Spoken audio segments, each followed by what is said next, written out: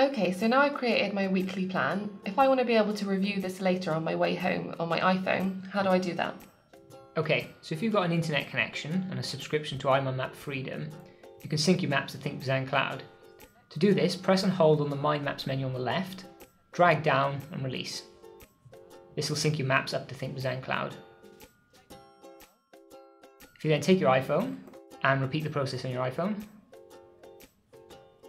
this will sync the maps down from ThinkDesign Cloud. As you can see, your maps are now on your iPhone. Would I be able to access these maps anywhere else? Yes, if you've got an iMindMap Freedom subscription, you can access these maps on any of the other mobile devices, desktop apps, or app.imindmap.com.